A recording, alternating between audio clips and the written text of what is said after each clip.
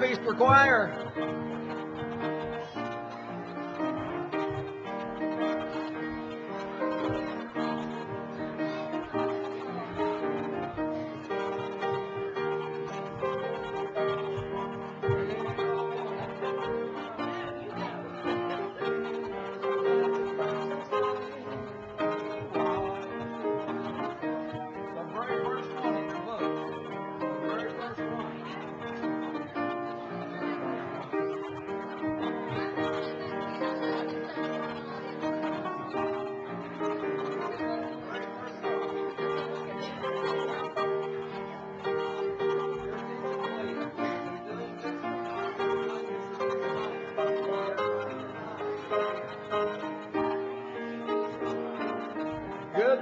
Everyone, welcome to the service. If you will stand, please take your hymn book and let's sing number 33, Christ Arose.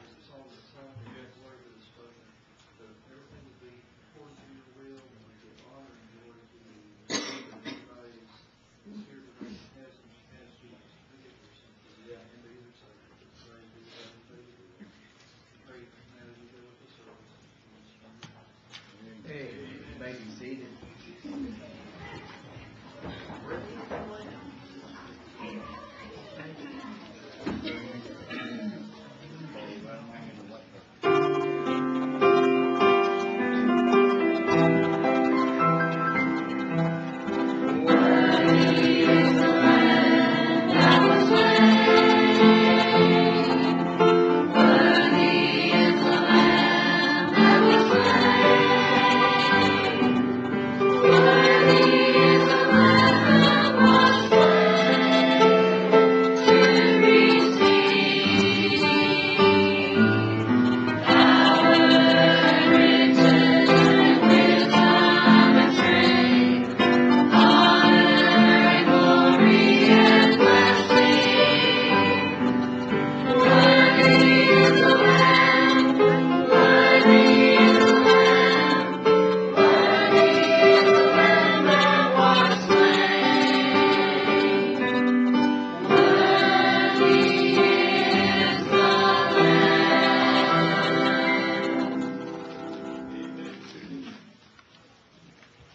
Matthew 26:36 reads, Then cometh Jesus with them unto a place called Gethsemane, and saith unto the disciples, Sit ye here, while I go and pray yonder. Verse 39 reads, And he went a little farther, and fell on his face and prayed, saying, O my Father, if it be possible, let this cup pass from me. Nevertheless, not as I will, but as thou wilt. In the Garden of Gethsemane, Jesus suffered for our sins. Luke 23:33 through 34. And when they were come to the place which is called Calvary, there they crucified him, and the malefactors, one on the right hand, the other on the left. Then said Jesus, Father, forgive them, for they know not what they do. And they parted his raiment and cast lots. Verse 46, And when Jesus had cried with a loud voice, he said, Father, into thy hands I commend my spirit. And having said thus, he gave up the ghost. Jesus paid the debt of my sin fully. He was our substitute. He was the Lamb in our place.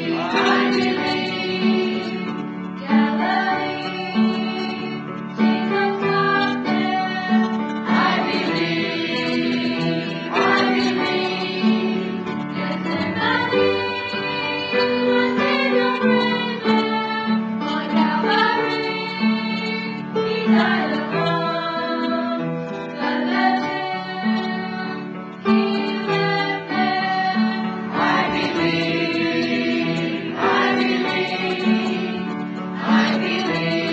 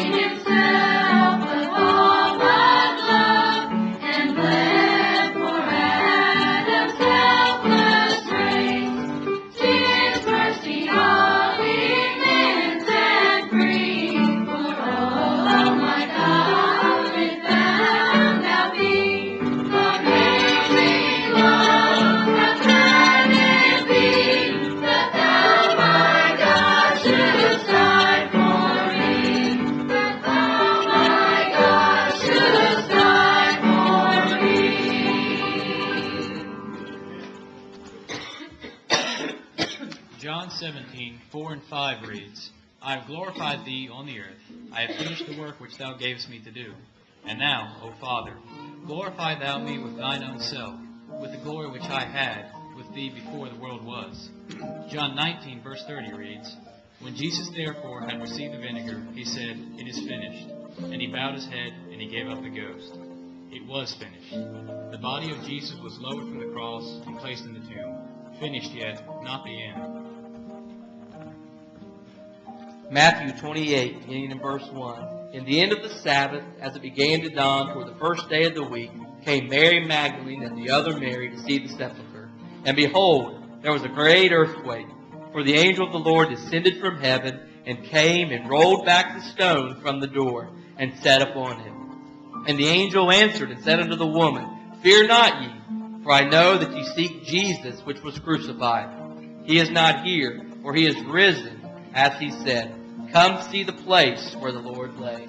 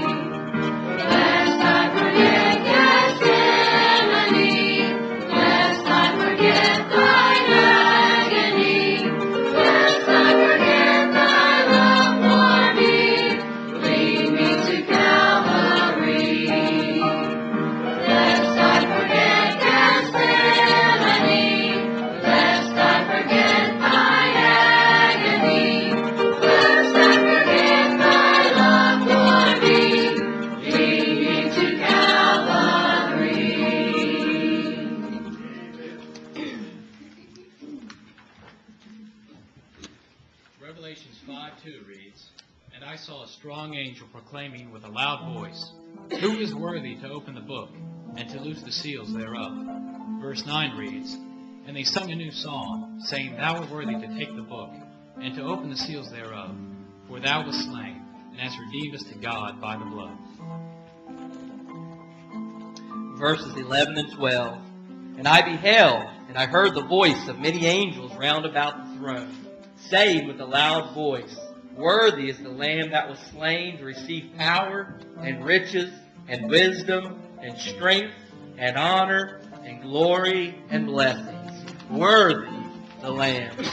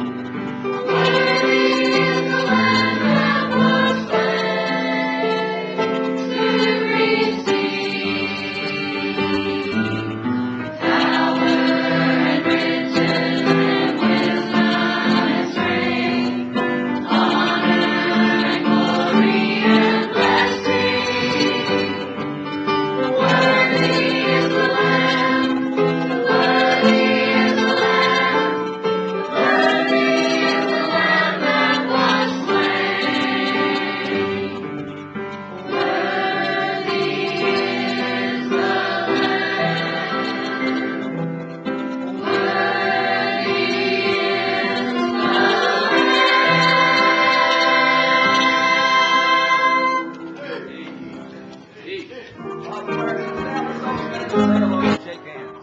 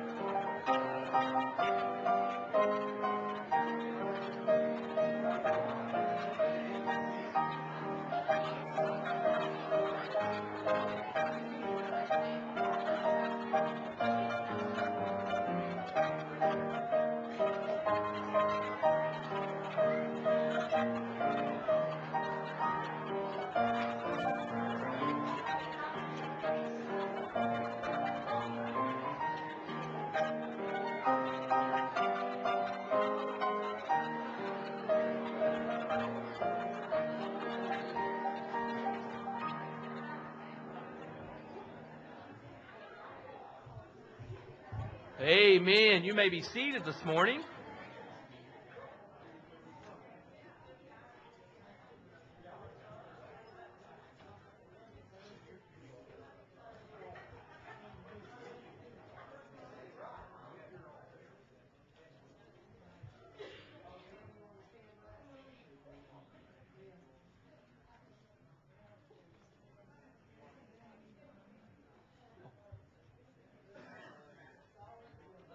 Amen. Well, we want to welcome everyone here this morning to our Easter Sunday services, and it's just an honor and a privilege to be able to see our church full this morning and see everyone here, and we just want to thank you for being here. We just want to make a few announcements this morning about some things going on in the life and ministry of our church.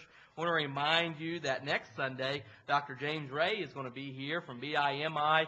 He'll be with us during the Sunday school hour and the morning service, and we'll have a great blessing here, being able to hear him preach next Sunday morning. He's one of our missionaries that we support, and so we hope you'll come. Be praying for him as he travels and be here next week for that. Also, our Spring Ladies meeting is going to be on April the 21st at noon, and they're going to have a tea and do some different fun things. So any of our ladies that are here today, we want to invite you to come out and be a part of that. And you can just ask any of our ladies that are normally here, and they can help you know a little bit more about that and how much they're going to do and the fun things they're going to do on April the 21st.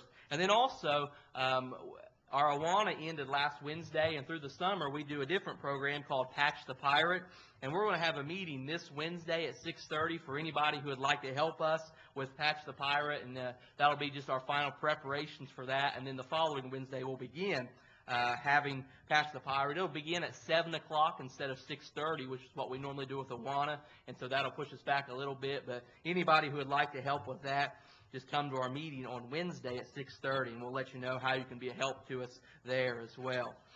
This morning, we just want to ask our men to come forward now. We'll take up our tithes, offering, and our faith promise this morning.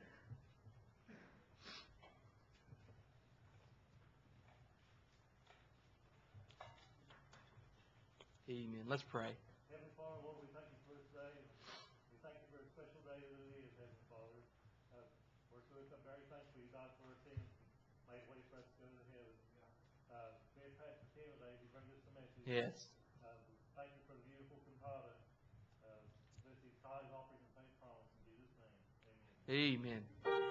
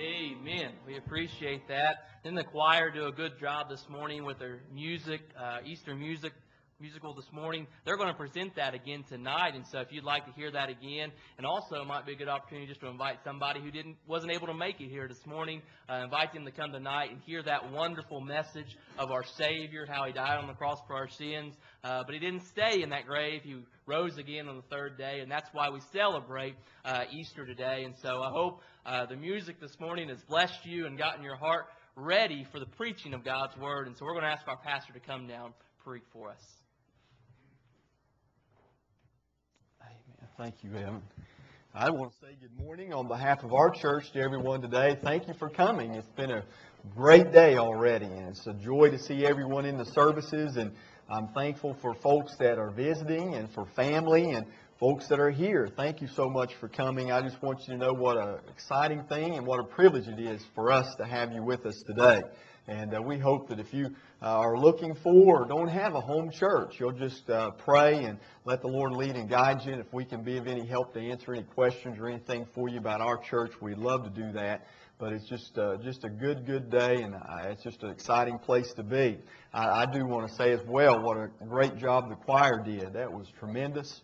And those songs were great. I sat and listened, and I thought, sometimes you go to places and maybe a museum or somewhere where you're learning about things, and you'll sit in a little video and you'll watch a video. It maybe shows you about an important piece of history or about an individual, and they'll visualize that, and you can learn about that. I just thought this morning as I listened to those songs, that gave such a great picture of the ministry of the Lord and what He did for us, that we could just see it as we listened.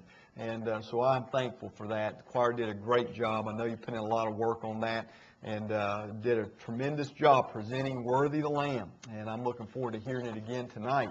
And as Evan mentioned, be sure to try to bring someone with you this evening, and come back again this evening and listen again.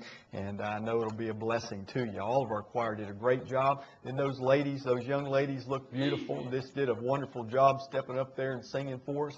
And what a thrilling thing. And we're excited about that. And thank God for His goodness to us. Well, today is Easter Sunday, and over 2,000 years ago, on that first Easter morning, that big stone that had been rolled in front of the tomb to seal it closed was rolled away. And when that seal was rolled away, and we looked inside through the Scripture and see an empty tomb, you know what that does? That sealed my salvation. And it just seals the fact that in the Lord we can have joy and peace that no man can touch or take away. And so this is such a great day. And we're thankful for Easter Sunday and all that it means for us. And we're thankful for all of you that are here with us this morning as well. We want to take the time that we have remaining this morning, and we want to open up our Bibles today on one of the greatest days in the calendar year. And we want to look into God's Word, and we want to examine a little further Easter, what it means, what it's all about. And I want to ask you, if you will, to take the Bible that you have, and if you need a Bible, there's one right in a pew near you, and open it up to the Gospel of Matthew chapter 28. And this morning I want us to consider this, life's greatest invitation. Life's greatest invitation. There may be some invitations in your life that you've been given that were thrilling for you. Maybe somewhere you were able to go, something you were able to attend, someone you might have been able to go and meet, maybe, that you really admired or had always thought about being able to meet.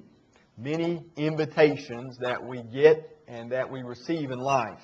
But I want you to consider the greatest invitation of life from Matthew chapter 28 and verse number 1. We're going to begin there in verse 1.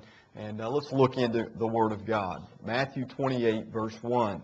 The Bible says, "In the end of the Sabbath, as it began to dawn toward the first day of the week, came Mary Magdalene and the other Mary to see the sepulchre. And behold, there was a great earthquake. For the angel of the Lord descended from heaven, and came and rolled back the stone from the door, and sat upon it. His countenance was like lightning, and his raiment white as snow. And for fear of him, the keepers did shake, and became as dead men. The angel answered and said unto the women, Fear not ye, for I know that ye seek Jesus which was crucified. He is not here, for he is risen, as he said. Come, see the place where the Lord lay. And go quickly and tell his disciples that he is risen from the dead. And behold, he goeth before you into Galilee. There shall you see him. Lo, I have told you. And they departed quickly from the sepulchre with fear and great joy, and did run to bring his disciples word." And we'll stop right there, but I'll draw your attention back to the 6th verse and the last part of that verse. Here we have, I think, life's greatest invitation. Come, see the place where the Lord lay. Come, see the place where the Lord lay. I want us to look there today through the eye of Scripture at that place where the Lord was laid almost 2,000 years ago today. Let's pray together. Father, we thank you for how good you are to us. And God, our heart has been thrilled today to hear these wonderful songs. And Lord, what a joy it is to know today that as we stand here, and Lord, we have, Lord, interaction with and contact with all the people that are in this service today. Lord, just as real as that is, Lord, we know today that you're a living Savior seated at the right hand of God. And that, Lord, you are today salvation, full and free, for every man, woman, boy, and girl who will receive you as their personal Savior. Thank you, Father, for the reality of these truths. Lord, thank you that through the many years, God, they've been preached and taught. They have been accepted and believed and stood upon. And Lord, we know today there are many saints in glory in heaven who could testify of the reality of these truths and what they mean to them now. Lord, we just pray this morning as we are here in this service now, what good preaching, Lord, we need. God, we need to hear from you. Lord, we need the Holy Spirit today just to take your word and just to make it alive and quicken it to our hearts and lives. Lord, thank you for all the things in the service that have been done to help us worship you. And Lord, now again, we're thankful for everyone you've assembled together. Lord, meet each of us at the place of need that we are at in our own lives. Help us, God, to respond by faith to you. Lord, we just ask now that you'll do today what would glorify you on this Easter day, and we'll give you thanks for it. We ask it all in Jesus' name we pray. Amen. Amen. As we were reading a few weeks ago some things that had to do with the great message of Easter and the resurrection of the Lord, I was confronted with a decision the writer asked me to make as I read. And he asked a question in the article that I was reading. And the question was, what personally means the most to you? And he said, does Bethlehem and the birth of Christ that we celebrate at Christmas mean more to you? Or does Easter and the empty tomb of the Lord Jesus, does that mean more to you? And that's a challenging question, isn't it? When we think about the life of the Lord Jesus Christ and the things that we know are recorded about His life, they are all the most important things to us in this world. Everything about the Lord is important. When you think about the birth of the Lord Jesus Christ, He had a miraculous divine birth. The Bible teaches us that His birth was a virgin birth. That means that man had nothing to do with the conception of Christ or the birth of Christ. That the holy blood of God that was untainted by the sin of humanity is the blood that flowed in the veins of Jesus Christ. He was pure. The Bible tells us He lived a sinless life. That's important for us because we cannot do that. We know that we've all been born sinners. We know that we've been born and conceived in sin, but we all know we choose to sin. We were discussing in our Sunday school class, as a parent, we know we have to teach children to do the right thing. We don't have to teach them how to do the wrong thing. They do that on their own. It's their nature. And so we have that sin nature of transgression and rebellion. That's what we are. And we know that Jesus Christ, though, came into this world, God in the flesh. And He lived a perfect life. He kept all the law of God to the uttermost. He kept the pure righteousness and motives of God within His heart and life. He did everything that pleased God. Even those who had control of Him in the trials that the Lord stood, one stood and said, I find no fault in this man at all. And we know that it's important that the Lord lived a sinless life and He endured great agonies and sufferings, undeservedly so. He did them on our behalf. And when we think about the Lord Jesus being crucified, we know that on that cross He wasn't murdered and no one took His life. He offered up His life. He gave it as a willing sacrifice. No one has ever been able to do that. We don't have the control and the power over our life as He did. And He yielded it up and He offered it as a sacrifice. And then to think about the body of the Lord being tenderly taken down from that cross. And we know there were hands who cared for it and prepared it and laid it in that tomb. It was a borrowed tomb, the Bible teaches us. Those are important things, all of these things, as we think about them, as we consider them. They're the most important things our mind will ever ponder. They're the most important things we'll ever take time about to think and consider. But for me, as I was confronted with that question when I read that in that article, I think for me, the greatest of all these things is the invitation that we find here in Matthew chapter 28 and verse 6 to look inside the tomb, to see the place where they laid the Lord Jesus Christ. And today to know, as we find from the Scripture, that that tomb was an empty tomb. Now, for me, I think that's the most important thing. You know, what we commemorate here today at Easter means everything for time and eternity to men. And this morning, I just want you to think about this great invitation that's been given to us to look inside that empty tomb. The first thing I want you to consider is this invitation was given. Verse number 6, we find an invitation from God by an angelic messenger. And you know, this invitation to come and see the place where the Lord lay, we know today that God intended that invitation to be for all men everywhere. I thought about it yesterday as we were praying about today. And you know, this morning we live here in our hemisphere of the world, in our portion of the world. And I thought about, though, the world in general. And I thought today, early in the hours of darkness in our time zone here, already before us, Easter morning had dawned. Over in Asia and in Africa, dawn had come early, and it had worked its way around the globe before it finally got to us. I thought about in Asia, we have missionaries there our church supports. Brother John Humphreys is over in Korea. You know, before we even got up this morning, I have no doubt that Brother Humphreys preached the resurrection of Jesus Christ to men and women, boys and girls over on the continent of Asia. I thought about as we might move around the world in Africa, Brother Greg Wagoner over there in Tanzania, no doubt this morning with passion and zeal, preached about a living and resurrected Savior to the people in Moshi in Tanzania. I thought about in Europe, we have a missionary over in Ireland, Brother Thatcher over there. I'm sure this morning he took the advantage on Easter morning to preach about a living Jesus, resurrected from the grave to those people over in Ireland. And you know, today, here in South America, already about the same time now as our Sunday school hour took place, I'm sure my brother-in-law, missionary in Peru, Brother Matt Harrell, got to tell some people about Jesus Christ, that He's a living Savior. All around the world today, the great message of the resurrection of Jesus Christ and the invitation to look inside a tomb where once He laid for only a few short days, but now it's an empty tomb. I'm sure today that that's the great message that God would have all men to hear on Easter Sunday. And men of God are inviting others to come and look into the tomb, the place where the Lord Jesus Christ lay. And the angel said He is not here, He is risen. He's a living and triumphant Savior. You know, men travel thousands of miles to see things.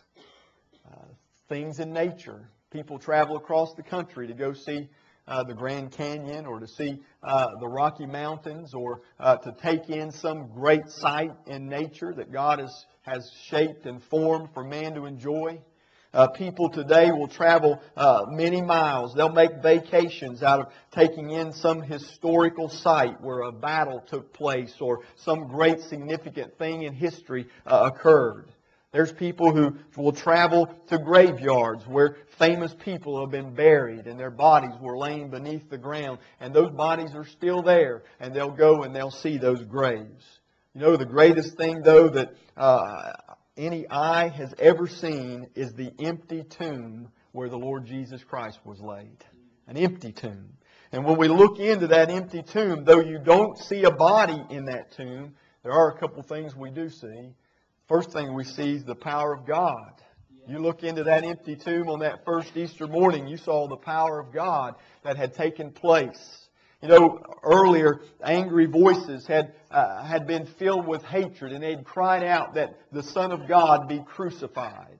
And then we know that the rough hands of men who cared little about whether just another common criminal was going to be put to death or not, took the Lord Jesus and they nailed Him to that cross. We know that later, as He hung on the cross, a spear that had been forged by the hands of men to kill and to make war with was thrust into the side of Christ as He hung on the cross. After He had given up His life on the cross, hands of compassion and kindness that loved Him took the Lord Jesus down from the cross, that body, and they prepared it for burial. And they laid it on the shelf carved from the stone of a new tomb that had been given by Joseph of Arimathea to place the body of the Lord. All of those things have been done by men's hands, hardened soldiers who had known battle and perhaps killed men in conflict, had been set to guard the tomb where the body of the Lord was laid. But you know, none of those things could hinder or stop the power of God raising His Son from the grave on that first Easter Sunday. That first day the Lord rose again from the grave, and the stone was rolled away to reveal that Christ had risen, that He was alive, that He was triumphant and more powerful than death. He was victorious over the grave. And we know today that those things are His to command and that they must obey His voice. You know, ladies and gentlemen, this morning, one thing we know is true, that the Bible teaches us that it's been appointed unto all men to die. The Bible said it's appointed unto men once to die. The Bible says that death comes to all men because all have sinned, and the wages of sin is death. You know, each and every one of us face an appointment with death. Sin will have its course in our life, and these bodies are going to die. And we know that no man has power to resist that day of death. In Ecclesiastes, the 8th chapter, and the 8th verse, the Bible said, "There's no man that hath power over the Spirit to retain the Spirit, neither hath he power in the day of death. And there is no discharge in that war, neither shall wickedness deliver those that are given to it." Death is going to come to all of us. Death means separation. Death means to be separated from this world. And if we've lived in this world separated from God, death will mean separation from God for eternity. We know that the soul of a lost man who leaves this world without Christ is going to enter a place the Bible speaks of as hell and await a judgment day. But that body is going to be returned back to the dust of the earth and buried. You know, it's the Lord Jesus alone who has power over the day of death to defeat death. There is one who has power over that day. There is one to whom death must obey Him. There is one who has the ability and the power to give victory over the grave. And we see that power in the power of God in Jesus Christ in that empty tomb. When we see inside that empty tomb, we also see the promises of the Word of God. You know, before the Lord Jesus Christ had been crucified, He spoke to His disciples of what He'd come into this world to do. In Mark chapter 8, verse 27, the Bible said Jesus went out and His disciples into the towns of Caesarea Philippi. And by the way, He asked His disciples, saying unto them, "Whom do men say that I am?" And they answered, "John the Baptist, but some say Elias, and others one of the prophets." And He saith unto them, "But whom say ye that I am?" And Peter answereth and saith unto Him, "Thou art the Christ." And He charged them that they should tell no man of Him. And He began to teach them that the Son of Man must suffer many things, be rejected of the elders and of the chief priests and scribes, and be killed, and after 3 days rise again. That's what Jesus Christ had said that was going to take place. These are the things that He promised His disciples that must happen. You know, after the Lord Jesus Christ rose from the dead, He joined Himself to His disciples. And He reminded them that the things that had occurred were the things that had been written of Him. These were the things that He had told them would happen to Him. Luke chapter 24 and verse number 46, after He rose from the grave, He said to His disciples, "Thus it is written, and thus it behooved Christ to suffer and to rise from the dead the third day, and that repentance and remission of sins should be preached in His name among all nations, beginning at Jerusalem. And ye are witnesses of these things." You know, despite all of Satan's efforts to stop the promises of God from being fulfilled, overcoming all of the strength of man to keep the Lord Jesus Christ from resurrecting from the dead, Christ did arise, just as He said that He would. All the promises that He made about His death, burial, and resurrection were fulfilled exactly as He said they would be. And when we look in that empty tomb today, we see the power of God who has power over death, power over the grave, and the promises of God that have power to be fulfilled just exactly as He promised they would be. When I think about that empty tomb and the promises that Christ made that He would die, but He would rise again, I can't help but be encouraged because I find a promise there for me and for all of you that know Christ as your Savior.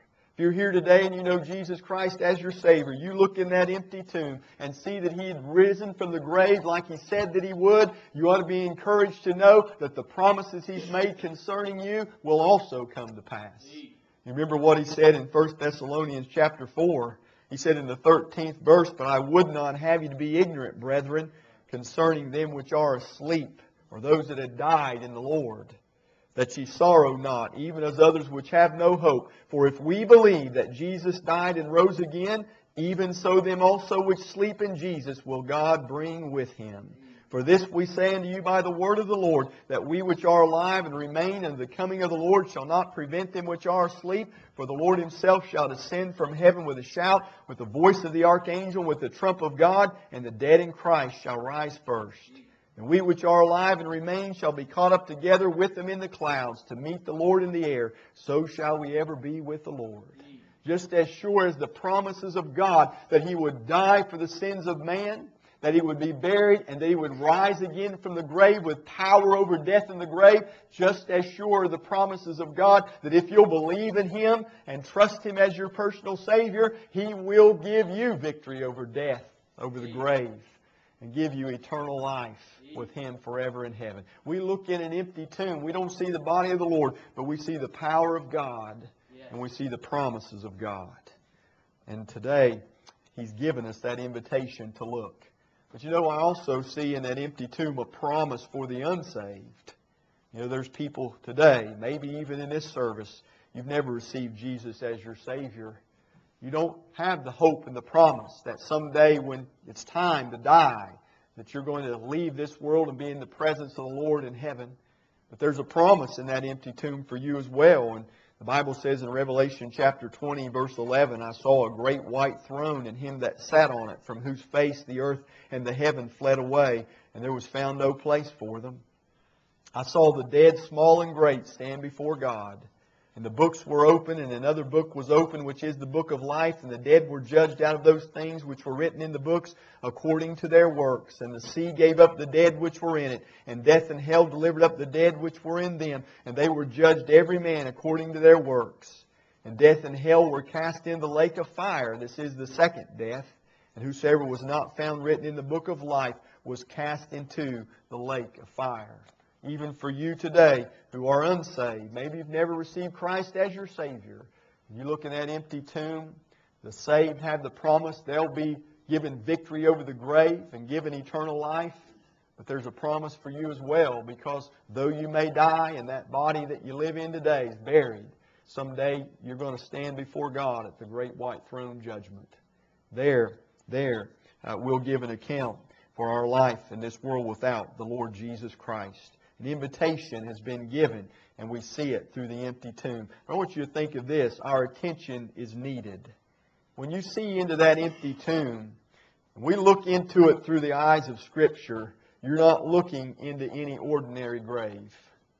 And though the Lord Jesus Christ had no royal robes in this life, and though He had no earthly palace that He lived in, and though He had nothing of this world that He called His own by way of possessions, and though the crown that He wore in death was a crown of thorns, when you look into that empty tomb, you looked into the tomb of the King of Kings and the Lord of Lords. Today, it deserves a frequent attention. It deserves our frequent attention. Through the course of time, we each lay down beneath the sod of this earth the body of dear friends and family members. One by one, as time goes on, we make our way to that graveside. Mothers and fathers, brothers and sisters. You know, we often return to give their graves attention, to place flowers on them, and just to remember. And though the grave Jesus was laid in was only used for Him by 3 days, we ought to go back to that empty tomb through Scripture time and time again and give frequent attention to that empty tomb, because it reminds us that He is risen. It reminds us that He's alive. It reminds us of what He did for those mothers and fathers that we laid their bodies down in the grave. If they knew Christ as their Savior, it reminds us they're with Him. We know today that for brothers and sisters who passed on out of this world and into eternity that knew Christ as their Savior, we know where they are today with a living Savior. You know, it reminds us that Christ rose from the grave to be a mother and a father to those who have none, to be a friend that sticks closer than a brother, to be a help in this life, and to be a Savior for eternity. And many people today, you know, we read of people going to Jerusalem, and they're there looking to see the tomb of Jesus. There's two places I can find, and articles about Jerusalem, and I've never been there, that claim to be the tomb of Jesus. Over one of them, there's built a Greek Orthodox church as a monument, and below that structure, there's an empty slab of stone that's been cut into a rock, and some people, they claim that's the tomb where Jesus was laid. There's another one. A British General, Charles Gordon, discovered a place in Jerusalem that looked like a mountain, that looked like a skull. He felt it was Golgotha, where Christ would have been crucified. And below it, in a garden, he found a tomb that was cut into the stone with a slab that was laying up on the inside. And they claim, and others do, that that is the place where Jesus was laid. You know, I don't know if either of those places are the tomb that Jesus was laid in. We do know that it was Joseph's tomb, wasn't it? And we know the Lord only used it for 3 days. You know, as far as we know, Joseph was buried in Joseph's tomb when Joseph died, and his family. And so it would be futile to go and try to find the tomb of Jesus, or to think that an empty tomb perhaps was the one he actually arose from the grave from. But regardless of the fact, we know today that the Lord Jesus Christ has risen.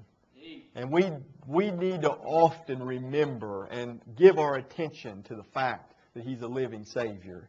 And you know, there's a deeper inspection that we can make into that tomb. In Luke chapter 24, when we read about the resurrection of Christ in the 12th verse, we read this: Then arose Peter and ran into the sepulchre, and stooping down, he beheld the linen clothes laid by themselves, and departed, wondering in himself at that which was to come.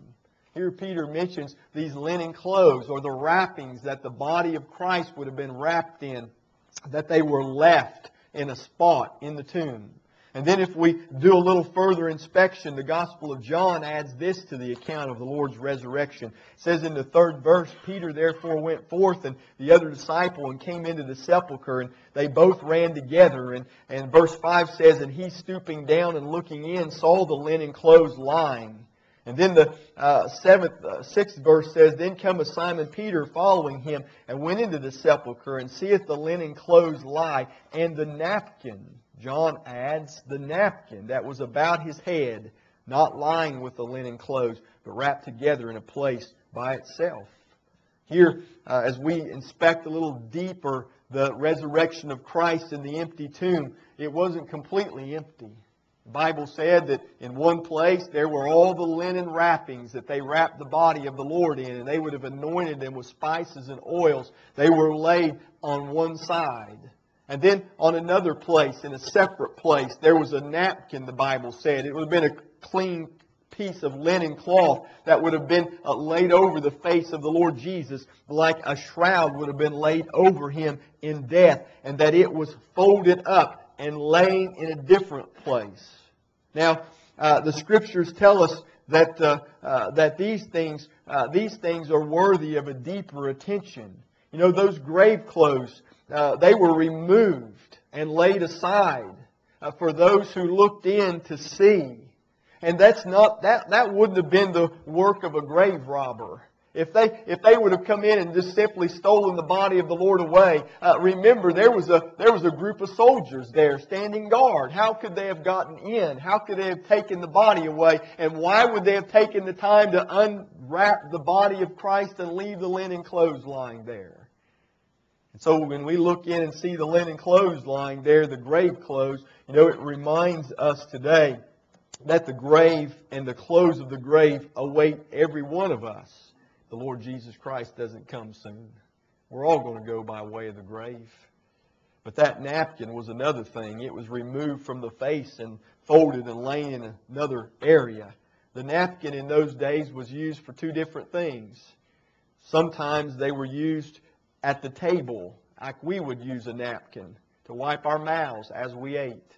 And it was customary in that day that at a meal, when the diners were finished with their meal, they would simply take their napkin and just wad it up and lie it back in the middle of the plate and get up and leave. And the servants would know that they were finished with the meal and they weren't going to be coming back.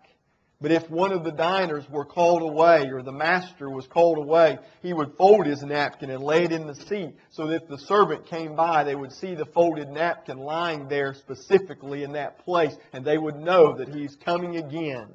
They'd been called away, but that he was returning again. And the servants knew that he wasn't finished yet. And another use for that napkin was it was used as a handkerchief, as we might use a handkerchief to wipe away tears. I thought about the wiping of the tears at a graveside of a loved one. On the way to be crucified, Jesus in Luke 23, verse 28, spoke to the daughters of Jerusalem, the women of the city, and He said, "Weep not for me. Weep not for me." And, you know, in 1 Thessalonians chapter 4, as I read to you just a little while ago, that 13th verse speaks about sorrowing, that ye sorrow not as others which have no hope. Sorrow not as others which have no hope. Christ said, "Don't weep for me." You know, when you see that napkin lying there folded, that handkerchief, I think it reminds us that though death for people that know Christ as their Savior is a difficult thing to go through, that it's not a final thing. And though we may sorrow, we don't sorrow as those who have no hope of ever seeing that person ever again. Because that Christ is a living Savior, for those that know Christ as their Savior that leave this world, there's the hope that someday we'll be with them again. We'll be reunited with them. And for a child of God, death is a victory. You know, when I die, you don't have to weep for me either. Jesus said, "Don't weep for me." And you're not going to have to weep for me. I'm going to be in a better place. I'm going to be in the best place. I'm going to be in the place where none of us, if we could see it today, would ever want to be back. We're going to want to be in the presence of the Lord. And my wife and I, we talk about this all the time. And I tell her, you know, you can bury me wherever you want to bury me, and you don't ever have to worry about coming back. Because I'm not there. I'm not going to be there. You can lay this body under the ground, but I'm going to be with the presence of Christ. And you just look for the day when the Lord comes again and we're able to be together again. We think about that invitation was given. We think about how much we need to give attention to the invitation. But this last thing I just want to leave you with, He gave instruction. Instructions were given. Back in Matthew chapter 28, when those people came and they looked inside and the invitation was to see the place where the Lord lay, in verse number 7, He gave some divine instructions through that angel. He said, "Go quickly and tell His disciples that He is risen from the dead." Go quickly.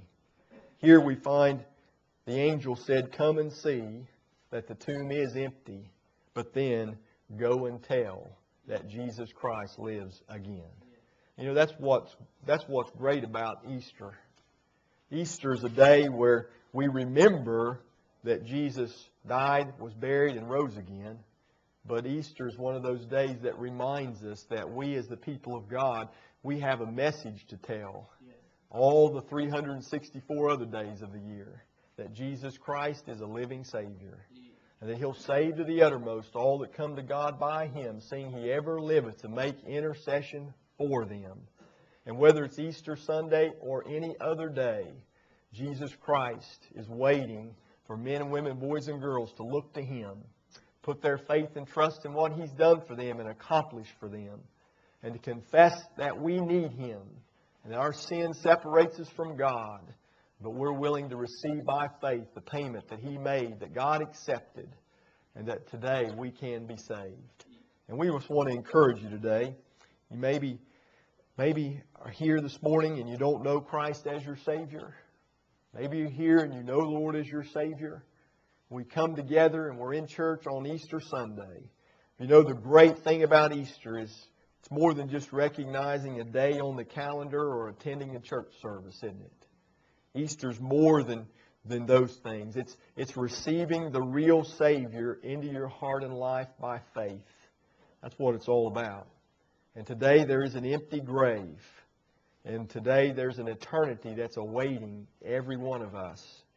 And we have the greatest story in the world to tell, the gospel story, the good news of Christ's death, His burial, and His resurrection. And every single day we should look to live and to share that story with men and women and boys and girls. We're going to bow our head today. I want to ask everyone, if you would, just to bow your head and close your eyes. We have a word of prayer together. And then we're going to give an invitation. And just as that angel gave an invitation to come and see the place where the Lord lay, we're going to give an invitation for you who have listened to the Word of God to respond to the truth of God's Word. The Bible tells us that all men must be saved. All men, women, boys and girls must be saved. I'm thankful that when I was 11 years old, pastor of the church that I was attending in a vacation Bible school shared the gospel of Jesus Christ. He told me how God loved me and how because of God's love for me and my sin, which separated me from God, He sent His Son. And His Son came into the world and lived a sinless and perfect life. And He pleased the Father. And on the cross, the Father placed my sin upon His Son. And His Son died to pay the penalty of my sin, which was death. The wages of sin is death. And Jesus Christ paid that on my behalf. And He was buried, but He rose from the dead by the power of God. And in so doing that, God was declaring His utter satisfaction with the payment of His Son's life for our sin debt. There's no question today whether or not my sin debt's paid in Jesus Christ. If it were not paid by what He did for me, He wouldn't have risen from the dead. He wouldn't be alive today, but He is. And God accepted the penalty. The payment was paid in full. I'm thankful that day that He invited me to put my faith and trust in Jesus Christ, to accept the offering, the substitute He made on my behalf. And I'm thankful that day that by faith I asked Jesus Christ to forgive my sin that sent Him to the cross. And I asked Him to come into my heart and life and save me and be my Savior. I'm thankful that day He did that. And now, these many years later, I'm more convinced now than ever that He did what He promised that He would do. And that when I leave this world, I'm going to go to be where He is. I'm going to be able to live with Him forever in eternity. Not because of anything I've done, but because of what He's done. And today, as we come to the end of this service, we want to give you an invitation.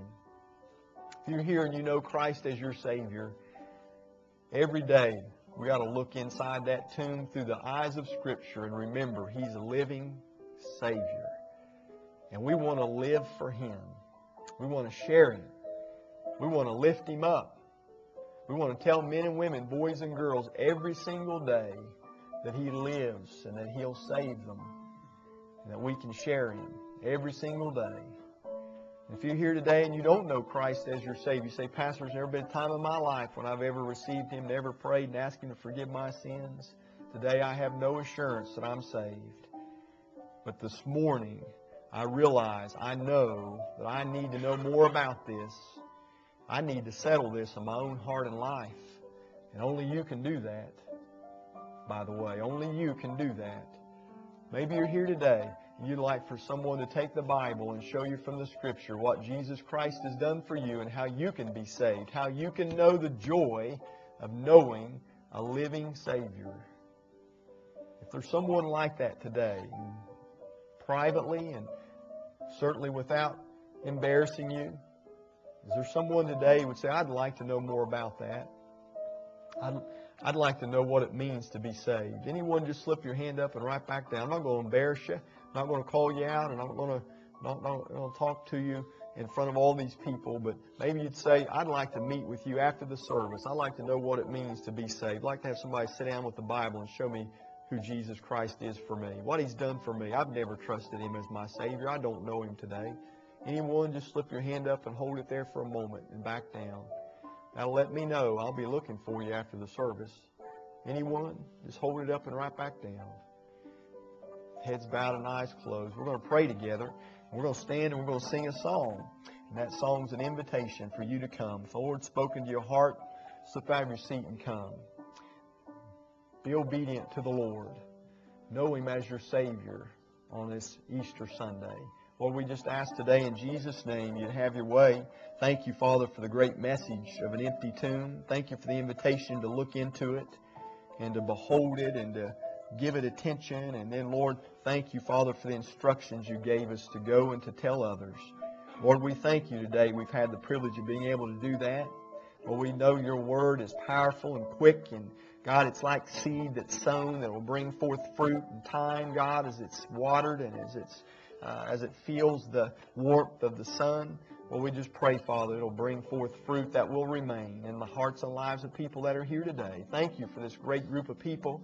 Well, we're praying for them. We just thank You, God, for loving us. Lord, You demonstrated that love to us as You took our place on the cross. Lord, there You were willing to suffer the wrath of God for our sin debt, that we might be saved and have Your righteousness. Well, we're praying this morning that, God, Your way and Your will would be done. In Jesus' name we pray. Amen. Let's stand together, if you would, and take a hymn book. Turn to hymn 12. Hymn number 12 in your hymn book. We're going to sing a verse of that.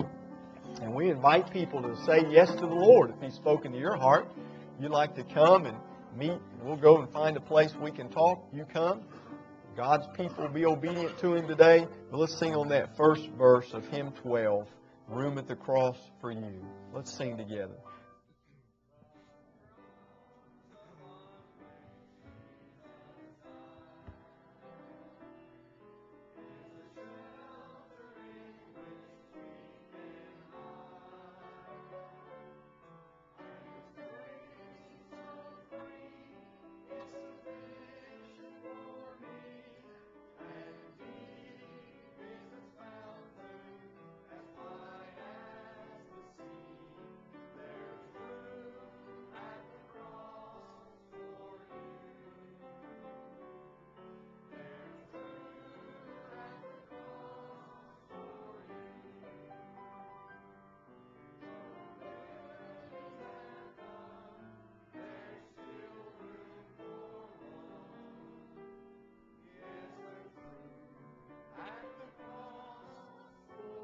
Let's sing the second verse, verse 2. Oh, millions have found Him a friend, and have turned from the sins they have sinned. The Savior still waits to open the gates and welcome the sinner before it's too late. There's room at the cross for you. There's room at the cross for you. Though millions have gone, there's still room for one. Yes, there's room at the cross for you. Amen. Well, it's been a good place to be this morning, be able to be here on Easter Sunday and just hear about how wonderful it was that our Lord and our God loved us enough that He allowed His Son to die on the cross for our sins and win salvation for us through His blood. So we hope you'll come back tonight and hear our choir again and bring somebody with you and just excited about what God has done for us. But we'll finish up here today with a word of prayer. Brother Doug, you pray for us, please. Dear Heavenly Father, Lord, we thank you this day, Lord. We thank you for everything that we've heard this morning, Lord. We thank you that it was an empty tomb, Lord. We thank you that you rose from the dead to defeat sin, death, and hell for us, Lord. We thank you that that gift is free, Lord. And Lord, I pray that if there's any here this this morning that it's unsaved, Lord, I pray that they come to a saving knowledge of you before it's too late. Lord, I pray that you bring everybody back safely tonight. We will not fail to give you all the praise and honor and